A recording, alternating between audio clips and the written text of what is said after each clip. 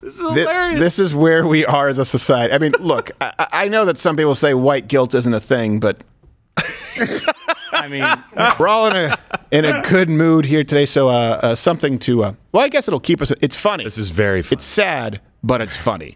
This is body camera footage from 2022, and it's been making the rounds, that shows you what happens when a virtue signaling white guy This is so funny. calls the police on a violent criminal, but doesn't want to be misconstrued as racist. I'm being arrested? Yes. For what?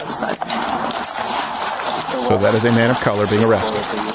I'm with you. Just 1 second. Are you arrested? I just wanted to fix wrong. But still, I will need for you to fill out a statement form. I don't want him arrested. I just want to leave us alone. No, but he had a weapon on him, and it was terrorist threats. Brandishing is not a crime with a knife. Brandishing is only a crime for a gun. Terrorist threats, though, sir. Watch. Because he said die to me and had his knife out? Yes.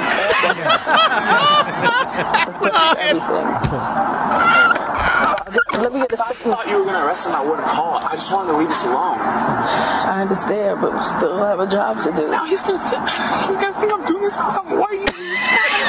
go back to your soy latte. I don't want But did he do what he did? Yeah, but I don't want him thinking I did it because he's in whatever situation he's in. I just want him to leave us alone. I doubt that. I doubt that. I'll be right back, okay? Wait. It's considered a threat if he pulls a knife on me and says die? Yes, sir. I'm a black woman, and I can't believe this shit. Yeah. Do I have to explain this to you? Only in English. Wait. Was that man who penetrated me unwillingly? That was rape?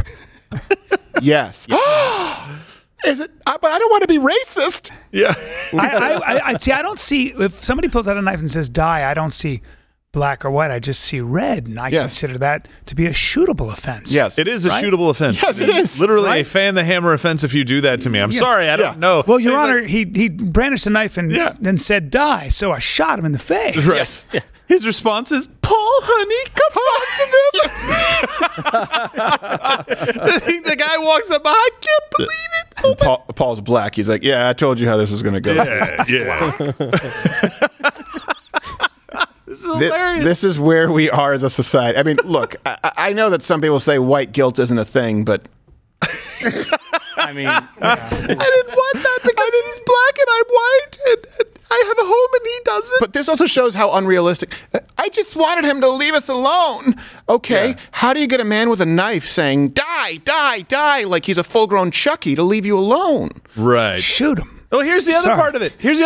I just wanted him to go bother that woman playing with her children. Exactly. Like, what the hell? You have to stop this. You can't have a guy walking around with a knife saying die to anybody. You have to put that to a stop. Well, who among us hasn't taken out a knife and said die every now and then? All you have to say is don't. Use your words. Yes. Yeah. No. Don't. No, I'm serious voice, no. And now he's arguing with the black cop. Right. I don't think just the racial hierarchy. She's like, I doubt the that. man ponytail that the man bunny had? I doubt that. yeah. Love it. How does that guy sleep at night? Well, that's right. As a little spoon to a Terry Crews blow-up doll. Watch Louder with Crowder live, Monday through Thursday, 10 a.m. Eastern.